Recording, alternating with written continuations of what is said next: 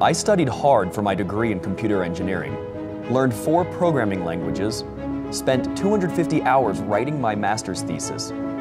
I did all that and more to create this fitness tracker. We just made this one from a kit my teacher ordered on 4h.org. Nobody's born an engineer, but with 4-H National Youth Science Day, you can inspire a kid to become one.